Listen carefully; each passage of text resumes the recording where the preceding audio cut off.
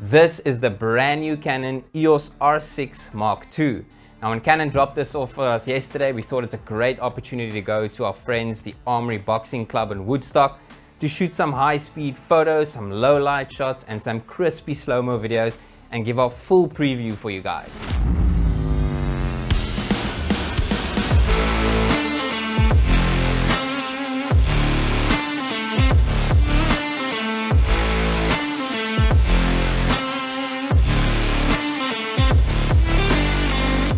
The R6 Mark I was actually released only 2 years ago. Now generally with pro cameras, especially full frame bodies, they have a lifespan of 3 to 4 years. So this is quite interesting that Canon has already launched a new model in only 2 years. Now this gives Canon the perfect opportunity to look at the version 1 and kind of improve on it. And as we know, the R6 I was a top hit. It was probably one of our best selling models, especially for guys needing a lot of high speed photography.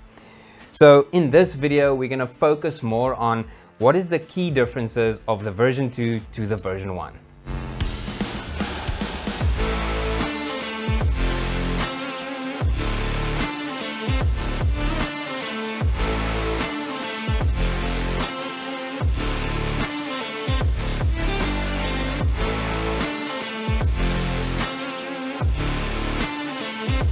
Now first up, we're going to focus more on the photographic specs of this model, and the first big change is the sensor. It's a brand new 24 megapixel sensor on this model. However, it is still shooting on the Digic X processor.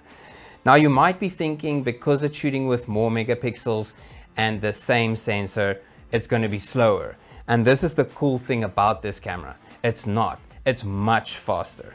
This guy can shoot up to 40 frames per second in electronic mode. That's basically double the R6 Mark I. Now, in your mechanical shutter mode, you still be shooting at 12 frames per second. Now, 40 frames per second at 24 megapixels is a lot of data. Now, if you're using the correct cards, you can get about 190 JPEGs in the buffer, and then on RAW, it's about 75. Now, the frame rate you can actually reduce if you're not wanting to shoot at 40 frames, because when we were shooting today in the boxing gym, it's crazy. Like 40 frames is like basically like a video. Now, in addition to jamming in more megapixels and faster frame rate on this model, somehow Canon has sprinkled magic dust on this processor and jammed more autofocus technology into it. Now, it's still using the same dual pixel AF version 2. However, it has additional algorithms. The biggest add-on is going to be the option of tracking horses. You still have the option for human face and eye, cats and dogs, wildlife as well, but the biggest and the nicest feature that we all love on Canon is the bird tracking, because we all know that's great.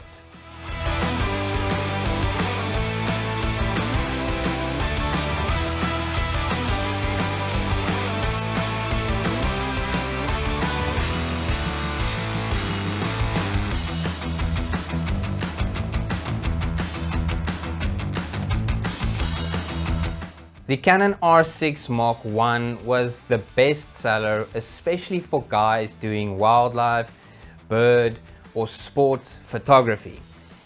The biggest gap they kind of missed was sort of the semi-pro to pro video guys. And that's where the R6 Mark II is definitely filling the gap. They finally made a system that is a perfect hybrid for both stills and video. And again, somehow they got more juice out of this Digic X processor, and I have no idea how they've done this, but the specs on the video on this is pretty decent. You've got 4K 60, however there is a no crop on the 4K 60. You've got Full HD at 180 frames per second, which is quite crazy. That is a fairly new spec in the market. In these modes, you can select between 8-bit 420 or 10-bit 422.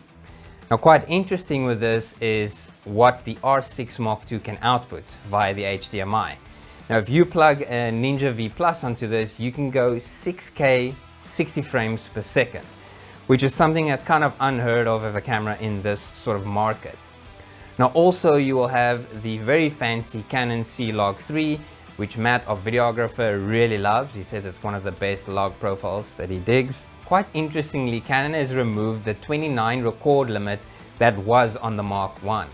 Now the Mark II will record roughly up to 6 hours of video continuously, depending on your battery, memory card, and also room temperature. Now on today's shoot, we have not once gotten any overheat warnings, and we were shooting in 4K 60 and also in the Full HD 180.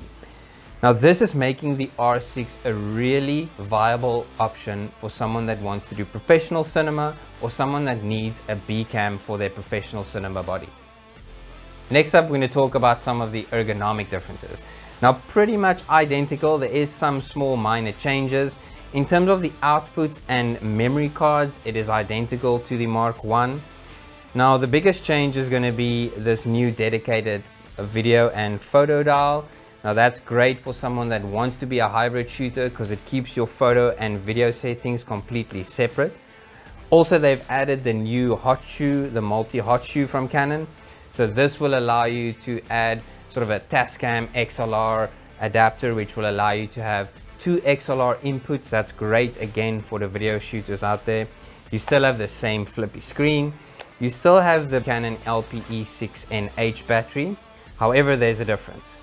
So somehow, again, with Canon's sort of magic dust, they've improved the battery life of this. Now, we haven't properly tested it out in the video mode, but on the photo modes, you can expect almost 100 shots extra on this battery. So we haven't been shooting with the R6 Mark II for too long, only a couple of hours to be quite honest with you. And I'm super impressed. The image quality is great. They've bumped up the megapixels. The autofocus technology in these cameras are so good. The face tracking on this is phenomenal. We've shot some shots in the gym and it just tracks the face. Doesn't matter if there's a bag in the way or the ropes are in the way, it just knows that the human being is right there.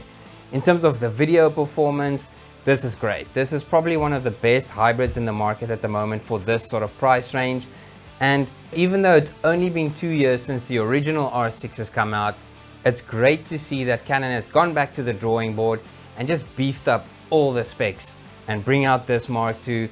That's going to be probably one of the best hybrids on the market.